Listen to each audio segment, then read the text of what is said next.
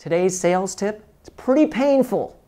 I wish I didn't have to give this one to you because I was reminded of a super important part of the sales process by blowing a sale. Stick with me.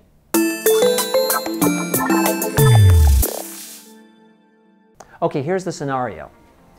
My niche is sales, consulting, coaching, training for non-salespeople. Whether you're an accountant, web developer, landscaper, plumber, doesn't matter. Whatever your trade is, in order to provide that service, you have to be able to sell first, right? So a consultant comes to me and says that they have a client who needs to better learn how to sell. The big problem they're facing is they're spending too much face time with unqualified prospects. And you know how much that hurts. That is a big waste of time. I don't like it, you don't like it. This client is sick of it. The owner of the firm wants it to stop, but they don't really have a good sales process in place. They need some coaching and some consulting to create a process and probably train some of the people on how to better sell when they do meet with a qualified prospect. I loved the sound of the project. I told the consultant that sounds ideal for me, and I've done projects just like that. She was happy, I was happy. So I sent a proposal which was accepted in theory. There's not a signature, but accepted in theory that we should take the next step and actually talk about it. So the consultant set up a call with the owner of the firm and her and me. Here's where I made a big mistake.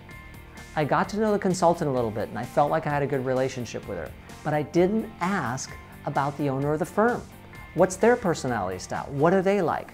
What are their hot buttons? You know, what should I do in terms of making a good impression or handling the call well? What should I know in advance? Big blow it.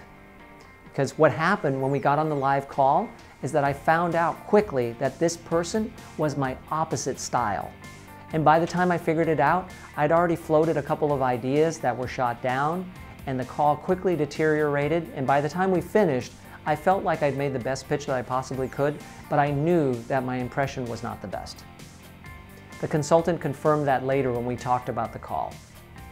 I didn't get the project. Maybe one day it'll still come to me, but for now, I blew it. And so I was reminded of a super important lesson. And I'm telling you this because I'm hoping that by watching the video, you're reminded. Always do pre-call preparation and planning. Learn as much as you can about the prospect. Even rehearse and script out some of the things that you're going to say, and perhaps practice with someone else. Because when it's important, you want to know how you're going to behave and act.